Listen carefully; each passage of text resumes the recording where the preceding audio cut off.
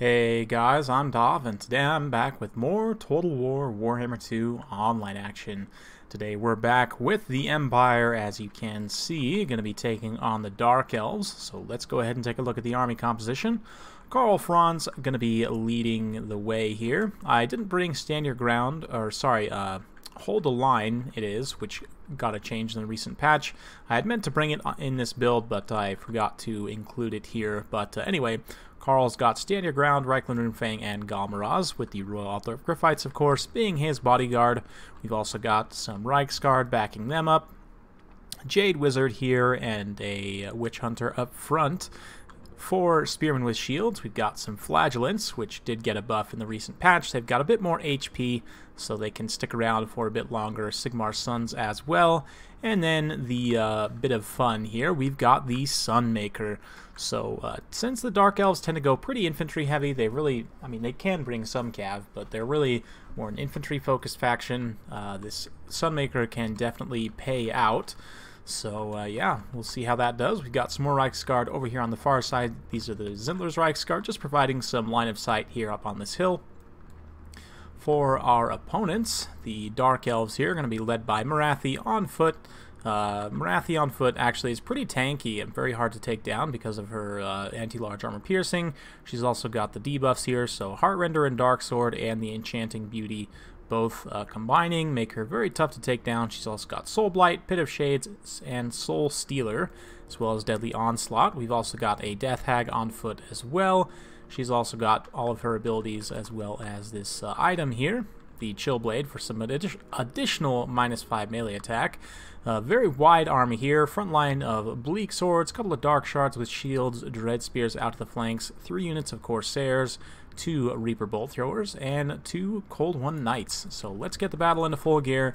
And yeah, my opponent obviously does have some artillery to try and counter skirmish here. Let's see how he tries to use it. But obviously the rocket battery does have much longer range, and so we're going to be unleashing these rockets from a very great distance here. And my opponent will have to pull up into range here. I'm currently actually targeting his Reaper Bolt Throwers. I was saying maybe we can take down enough crew to stop them from using all of the pieces. But yeah, we're doing some okay damage, but I am going to eventually switch my target over to these Dark Shards. They are obviously a high value target. They're not wildly expensive, but my opponent really doesn't have that many super expensive units for me to shoot at. But you can see his Reaper Bolt Throwers here are going to be opening up shots.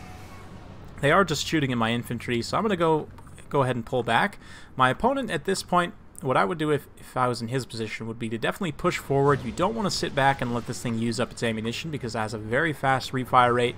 And then get these Reaper Bolt Throwers and start targeting this Sunmaker here. Obviously, he can't see any of the cavalry that's hidden in the woods here. He just sees the front line of infantry.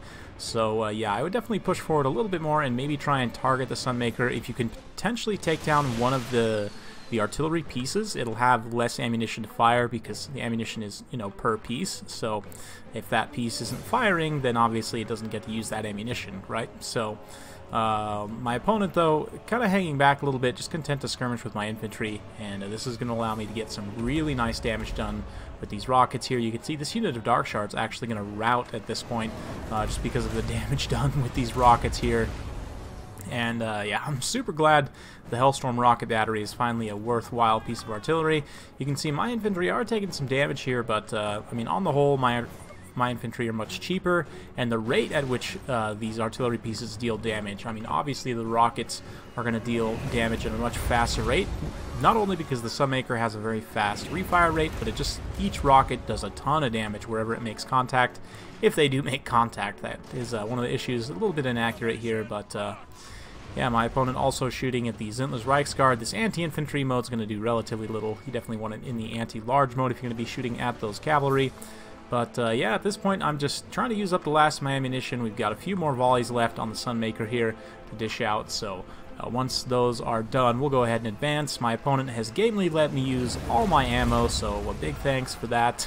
In the front line, you can see these Bleak Swords definitely taking some nasty hits there.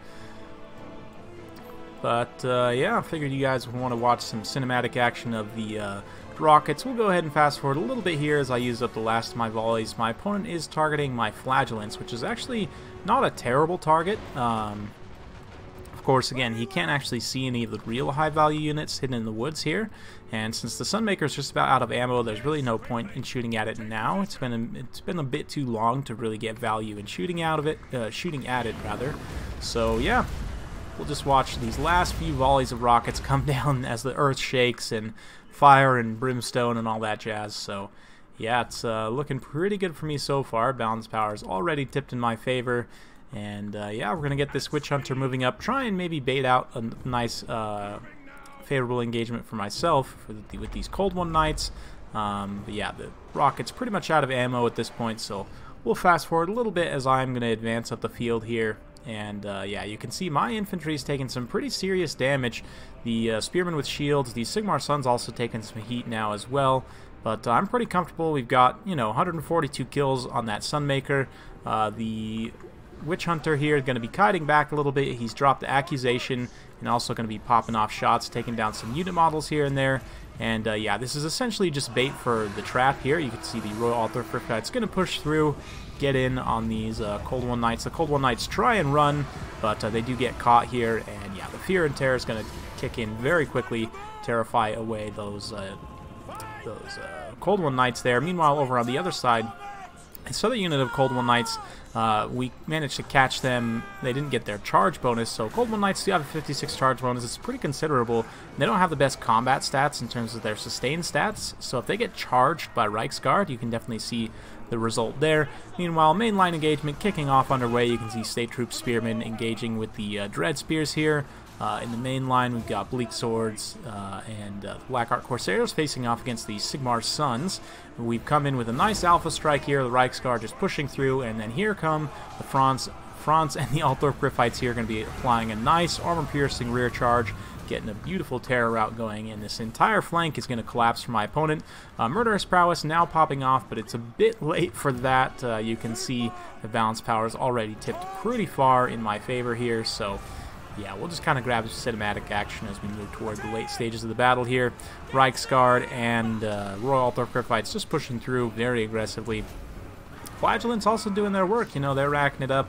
Not sure exactly where they got off to, but yeah, they pushed through with the help of those Reiksguard, now cleaning up some units in the back line. I definitely like Flagellants a bit more in this matchup since they have good health. You tend to face a lot of high-value, low-armor units in this matchup, you know, things like Witch Elves, Sisters of Slaughter, that sort of thing.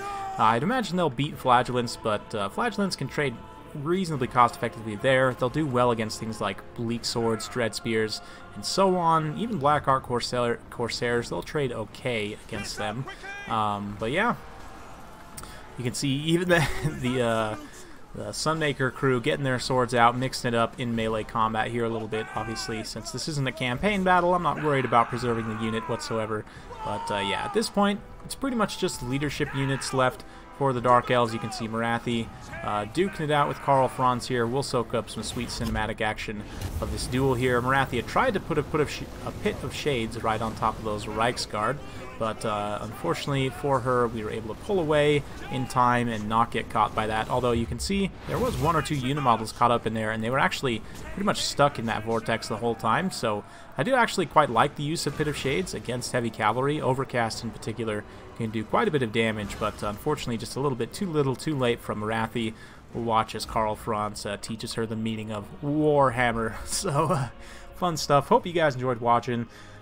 Pretty fun battle. I didn't get to show off as many of the new things as I would have liked. I do think that the Warrior Priest has some great potential now that he has that area of effect melee attack, but overall, Sunmaker, it wasn't buffed in this most recent patch, but it was buffed when the Queen and the Crone first came out, and definitely have to say, a lot of fun to use, and it seems reasonably effective, especially in a matchup like this. Reiksguard did quite well, 108, 86, 104 on the Altdorf Griffites as well, so just all across the board, my unit's performing quite well for my opponent. Like I said, he just needed to push forward. I think he just waited a little bit too long to engage. Even then, it would have been tough fighting uphill against that force I had, but getting both his Cold One Knights caught out and then just kind of biding his time there and letting the Sunmaker use up all its ammo was definitely a mistake. Likewise, if he had pushed forward and used his 2 Reaper bolt throwers to counter artillery, he might have been able to take down one or maybe even more of the artillery pieces for the Sunmaker, and that would have allowed him to then not take quite so much damage from it. But yeah, fun battle overall. Hope you guys enjoyed watching. If you do like this sort of content, be sure to like, subscribe, hit that bell notification button, so every time I upload a new video, you'll be notified. Thank you once again, and we'll see you next time.